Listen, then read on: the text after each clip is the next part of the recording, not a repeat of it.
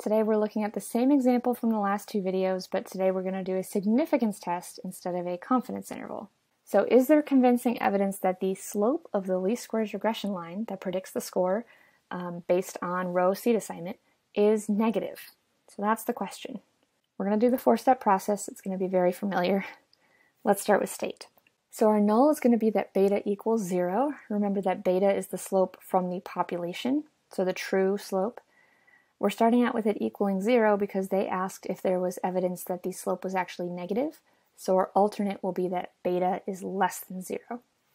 Remember that null and alternate hypotheses have to be about a parameter. We know what b is, lowercase b. It's negative 1.1171. We don't need to do a test about that because we know what it is.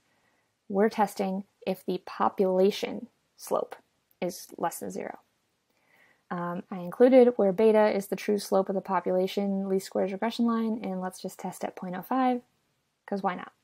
The plan step, liner, exact same conditions as for the confidence interval, so I'm not going to get into that now. That was in the last video. For the do step, here's the generic standardized test statistic formula from the formula sheet. Like I said in the last video, we're always using t when we're dealing with inference for slope, so we're finding a t-score here.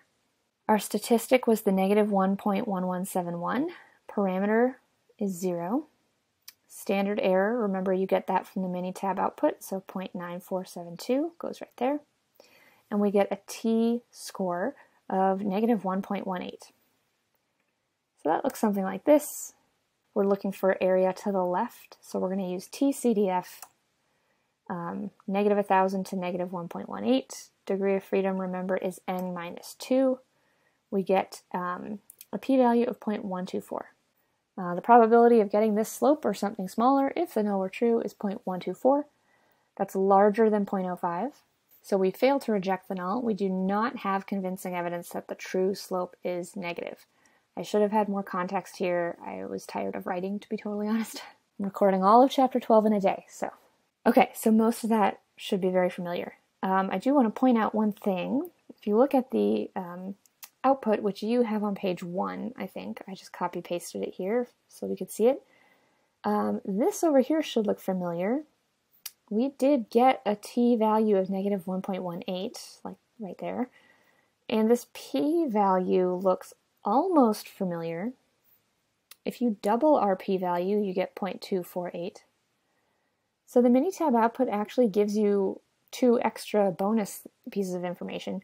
It gives you the t-score for whatever slope you have, and it gives you the p-value for the two-sided significance test, which is nice. However, if this were a free response question and you were asked to do a significance test, you would still have to show your work. As far as the College Board goes, you have to show your work to get full credit.